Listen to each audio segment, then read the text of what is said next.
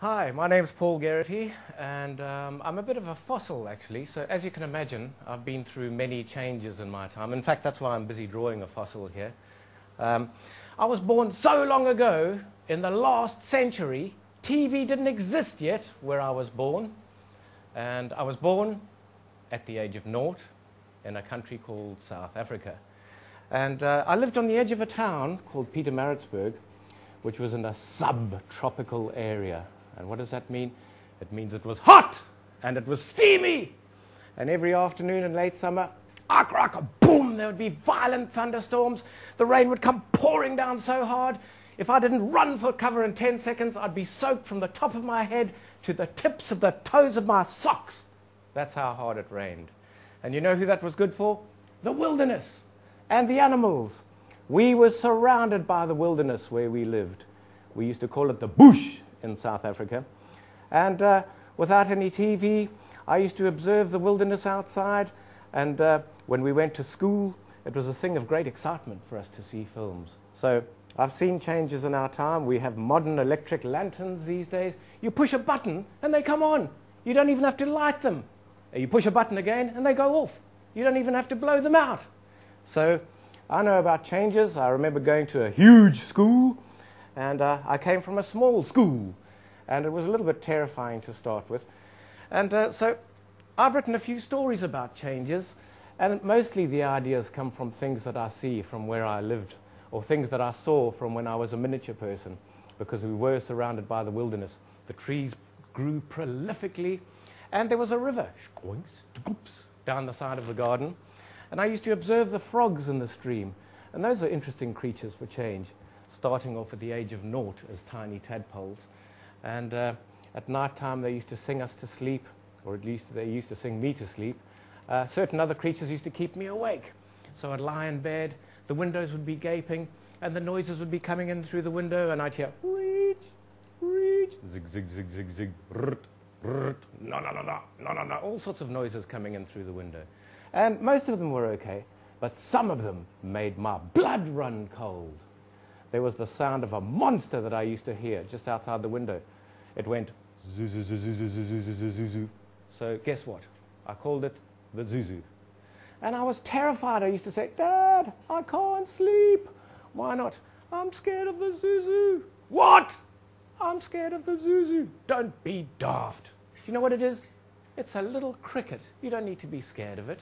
But it's making so much noise. No, it's only a cricket. Well, anyway, I wasn't frightened of the frogs, though, because I knew what they were. I used to see them in the stream. In the daytime, I used to go and play in the stream. I walked up to the water, and I'd hear all the frogs diving for cover. They'd say, watch out! Here comes Paul Geraghty! Hide! Sproing, sproing. And I saw them swimming away. I'd seen them earlier in the form of tadpoles. I'd watched them going through the changes. And I knew a few of the frogs. There was one there called Sakpin Mushtak Johnson. And then there was Kela Shisa Makanda Johnson, the frog as well. And then there was another one called Habalapalolabalala Johnson. And then there was consequently Anahabilapaloflatin Johnson. They all had such strange names. I thought I could make up a silly story about all the different things that a frog could do. The very versatile frog. And at the same time, I thought I could make up a silly story that had a very long, silly name attached to it as well. So I did. I ended up writing a book called The Hopamelion, which is about one very confused frog. And I've brought a copy here to show you. I don't seem to have one with me at the moment because it's been eaten by snakes. Ah, I found it. And so this is the story, and it's about all sorts of changes. I'm not going to read it to you now because we only have a pair of minutes, but it's a story about one very confused frog that doesn't know what it is. In fact, it didn't even realize it was supposed to have a name.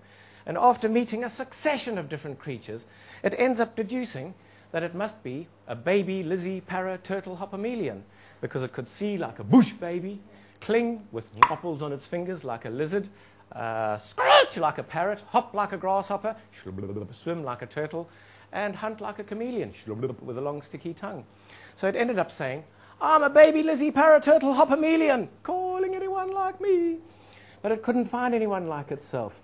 And that's a bit like a person initially arriving at a larger school. You wander around like a terrified tadpole in a big pond, wondering who else there might be someone that you can become friends with.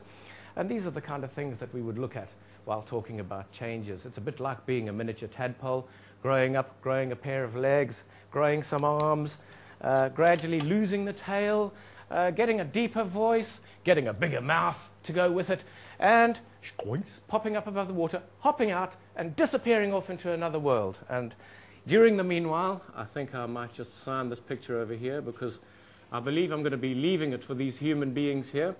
And I think after I've gone, they're going to be taking this picture, folding it up into a paper jet, setting fire to it, and throwing it across the hall.